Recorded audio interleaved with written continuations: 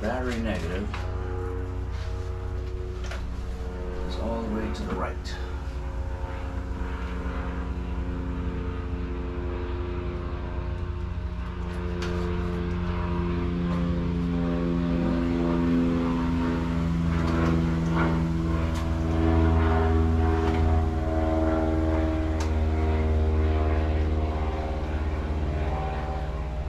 Where's the battery negative?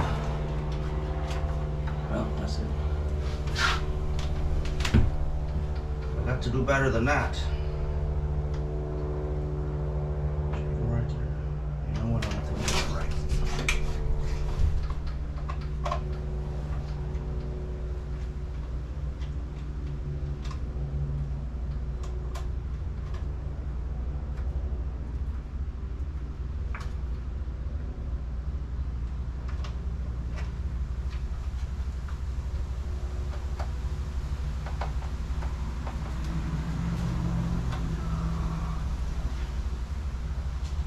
Okay, like that.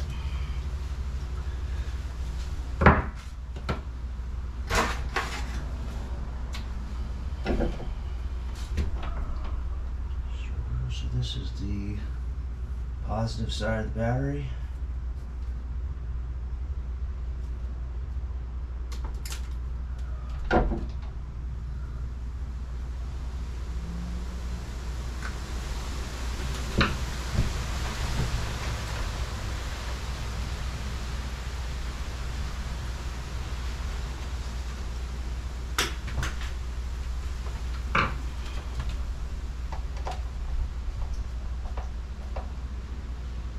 We have that, yeah.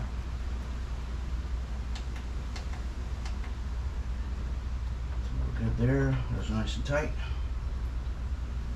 Now we have, we're going to do negative panel first. This is plus panel. Don't push these up too much. Our negative goes in first. And that is going to be number 3. They actually have, looks like they have it in order, starting from the right hand side. You just go in order, because you got the negative battery, the positive battery, the negative solar panel, and positive solar panel. So hopefully we'll be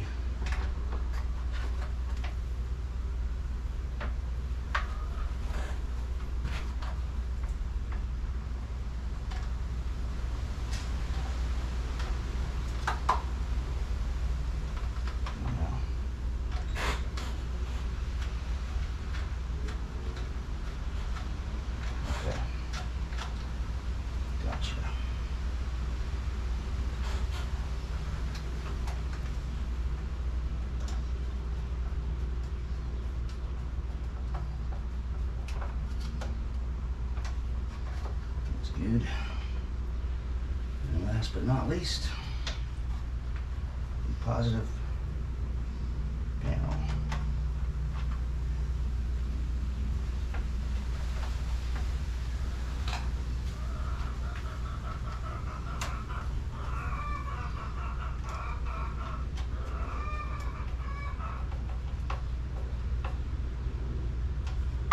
All right, make sure we're charging. Oh yeah, 7.2 amps. Sun came out, so we're in good shape. We're gonna go right here with that. I like it.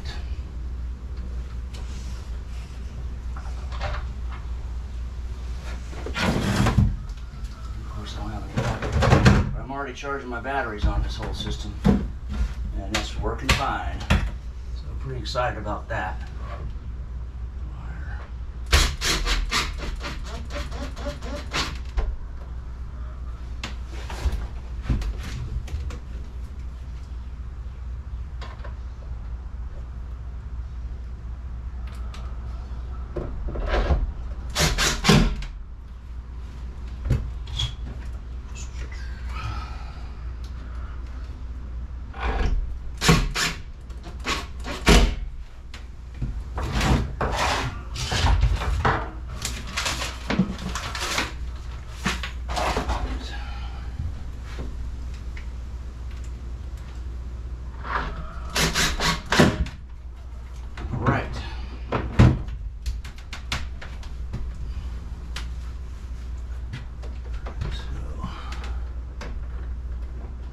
Try to zip tie these wires together.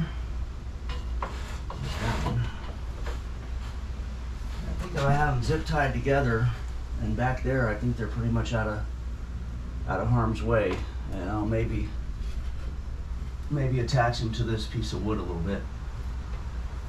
No, I'm gonna scrap the idea of trying to go behind that panel, because then I'd have to just drill holes in and back out and all that. So I think it's going to be a lot simpler, and I don't really think I'm going to accomplish much by doing that.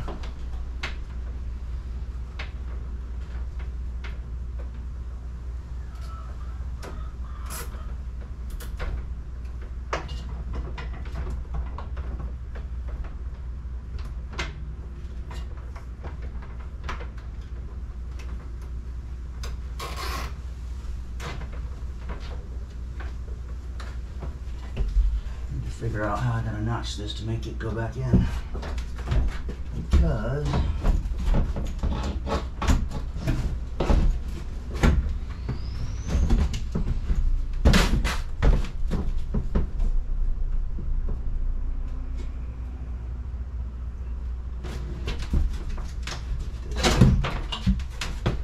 it's this way. I'll center it like this and mark it.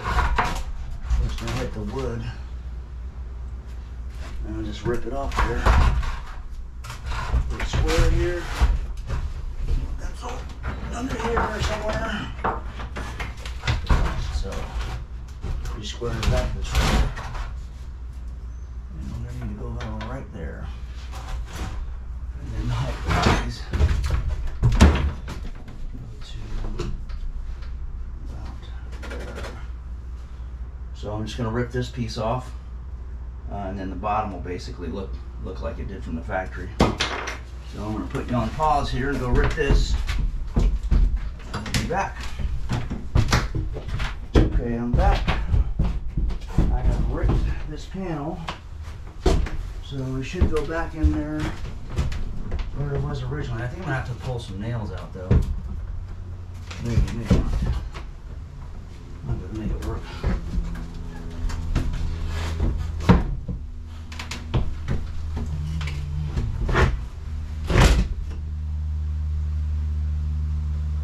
Splinter. I should probably try to get that on camera. I don't know if you can see it or not. We'll see. So I got a pretty long splinter in there. See if I can get it with my nails. Ouch. Ow, that joker hurts. That thing went. It looks like it's about 1/4 inch long. I don't know if I want to. I might have to put a warning on YouTube on this. Ouch.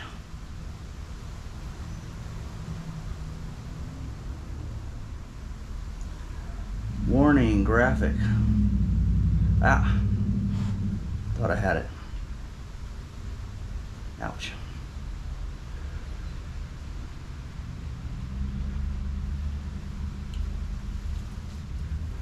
Don't try this at home, folks.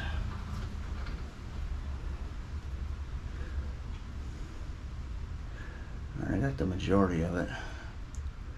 Just gotta get a hold of it. I might have to use tweezers. Whatever you want to do, sticks. You want to edit this out, that's fine.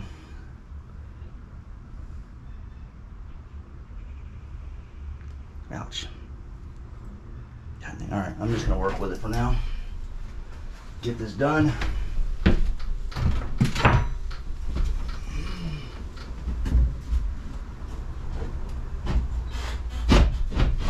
There we go. That's where she goes. Just find out. Basically any old screw.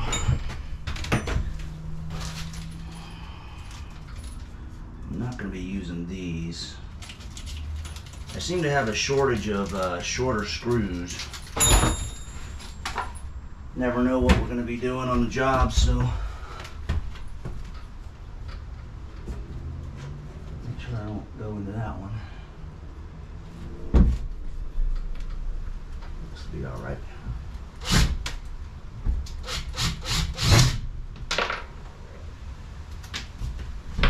All right. Highlight my skills.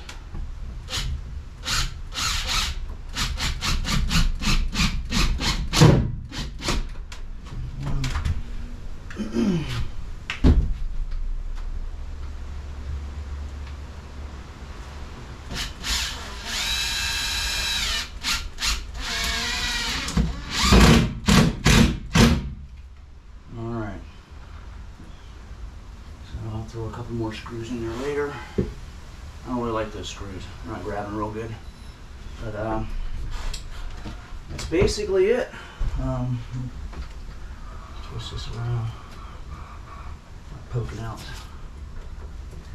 That is my solder system. So I've got 3 plugs. I'll probably just do 2 Makitas and 1 DeWalt charger all the time. And I'm going to mount them here. I'll go ahead and, whenever I do that, I'll go ahead and bring you back and show you that as well. Alright, see you in a bit. I'm going to go take the splitter out of my hand. Alright, we're back. And we're going to mount some chargers.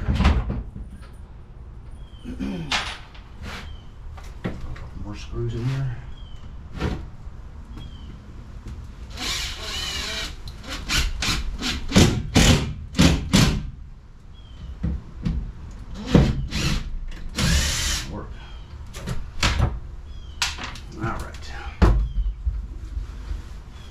So basically, I want to be able to reach in the door and grab batteries. So obviously that should be pretty easy. Pull that plug.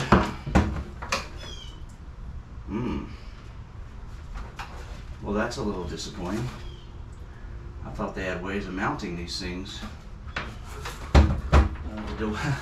The DeWalt does have a way of mounting. It's just 2 screws, so I'll try that one first, and then I'm going to go check the rest of my Makitas and see if they have this mounting system or not. Otherwise, I'm going to have to do something else. I don't really want them just laying on the ground or flopping around. So we got 5 and an 8 that'll work.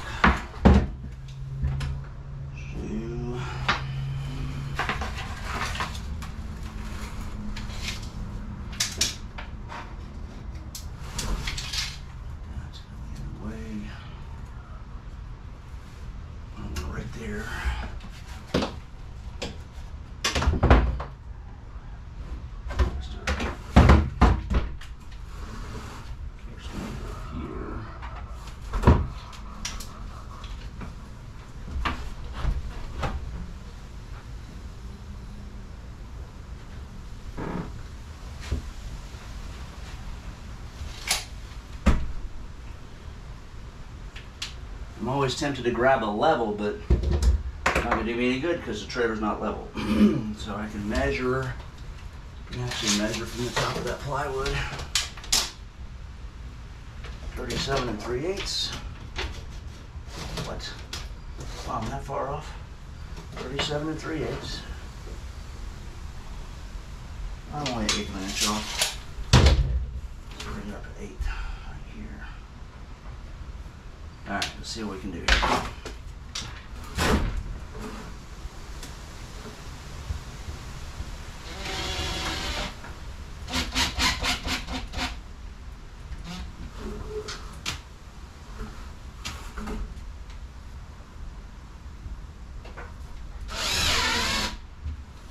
See if it locks on.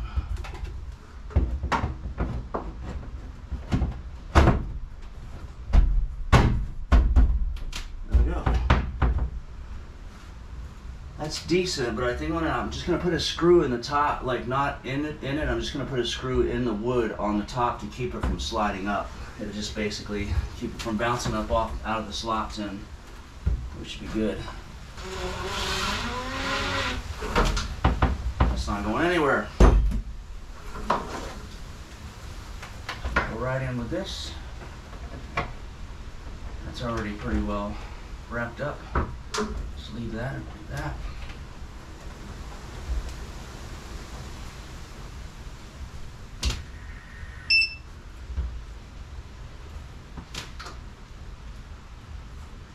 We have DeWalt charger ready to rock.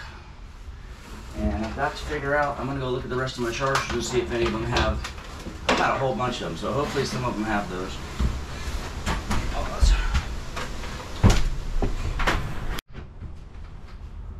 So I gotta say, I'm pretty disappointed in Makita.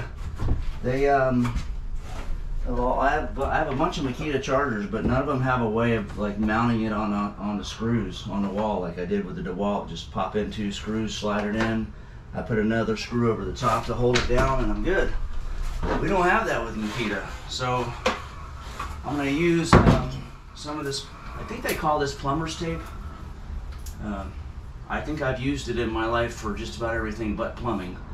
But it's just galvanized tape with a bunch of different holes in it, so you can. I think it's originally designed to hold pipe, you know, hold pipe up, and I think on most bathroom sinks, it holds the drain thing in the right place. That's why they have all these holes to make it adjustable. So I'm just gonna put it up here and mount a piece of this to it and screw it in and see what happens. Make sure I get enough here. And right there. Cut it to length.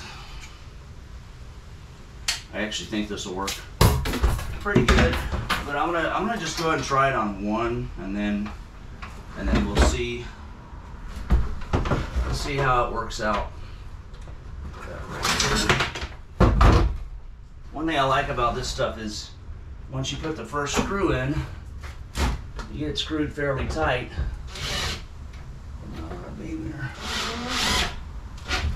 Screw that one in. Go over with this. And once you screw the next one in, basically you can just, the tighter you go, the better it's going to hold.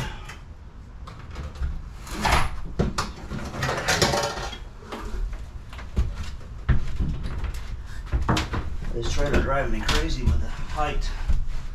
It's not something that I'm really going to be working on that much. I'm going to try to, I need to leave a hole because I'm going to cover up the charge indicator light. So I need to leave it right over top of that light so I can see it. See if we can make this work. I think we can. That'll work.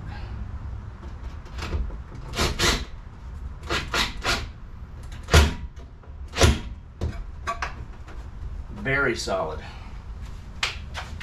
That works.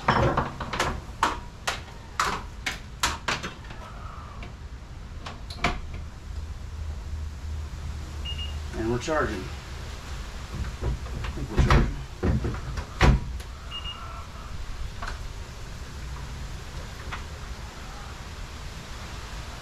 Yeah, it's already full.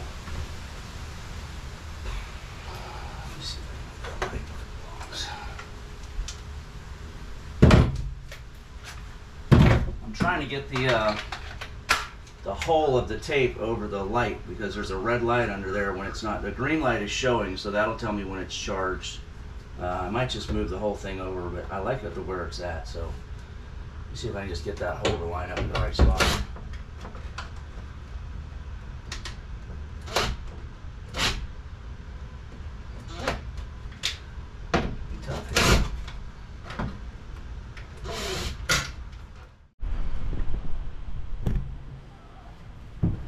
Alright, I'm back. Had a battery die in the GoPro. See if I can get this thing finished up.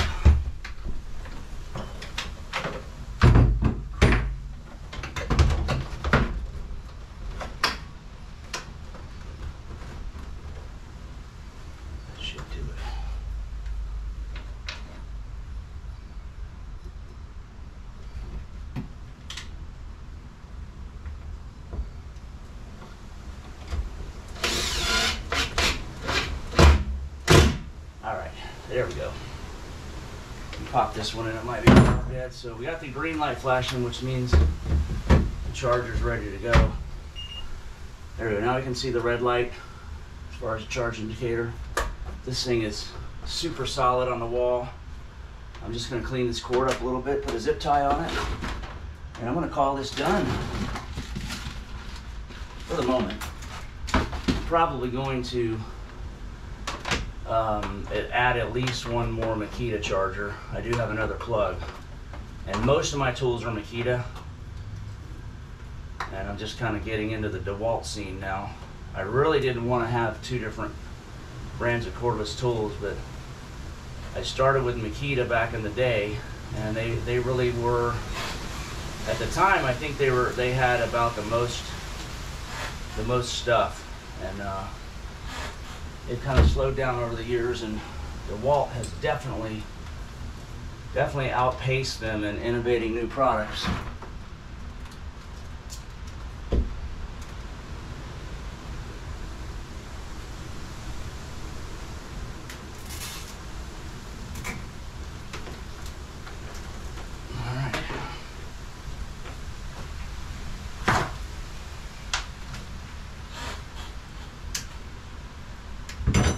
There you have it. Pretty clean setup, if I do say so myself. I'm gonna grab you off of here.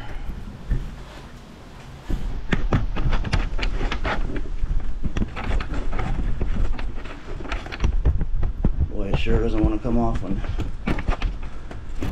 I want it to come off. It's falling off all the time. Alright, here we go. Here we go.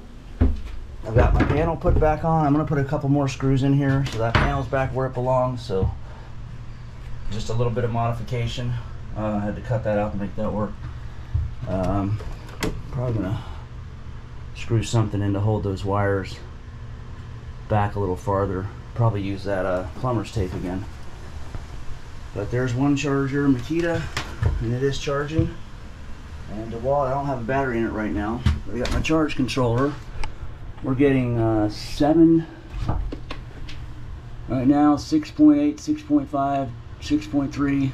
That's the amps that's coming in from the panels, and our battery's still at 13.1 volts. And we'll see. I'll just monitor it and see how see if these things kill it as the day goes on. I don't think they will, because this is pretty Mac battery. But I've got to watch it overnight too to see if it's going to drain down overnight. Otherwise, I'm going to have to, you know, turn the inverter off at night. That's the only thing I don't really like, is the inverter's upside down. But as far as the words on it, but that's not going to affect the performance. So we'll see how things work out. So far, so good. I like it.